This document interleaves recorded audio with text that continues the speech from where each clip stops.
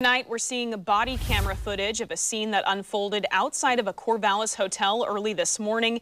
It ended in an officer-involved shooting that killed 32-year-old Jeffrey Appelt.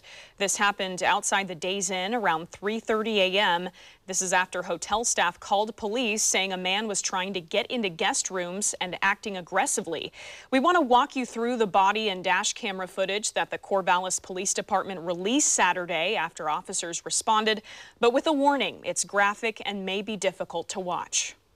Body camera footage shows a Corvallis police officer making contact with a man walking outside of the Days Inn. What's going on? Nothing. Leave me the alone. Hey. Leave me alone. No! Leave me the alone! Leave me alone! Stop! Kill you.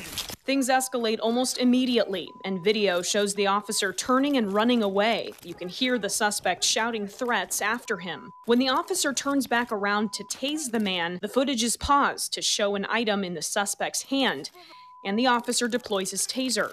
Hey, he's got a knife! I need a code 3 cover, he's got a knife! A reminder that this is in a public parking lot as you see a bystander walking by while the officer makes his way back to the building. The footage showing the suspect back at the front entrance fighting with a second officer. Has he got the knife still? Then running off. That's when the video cuts to another angle, a third officer's dash camera as he pulls into the lot. Drop the knife! Drop the knife!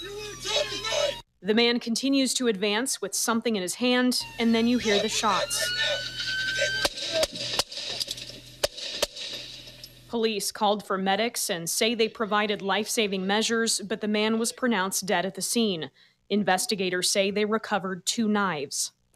Again, the man who died was identified as 32-year-old Jeffrey Appelt of Philomath.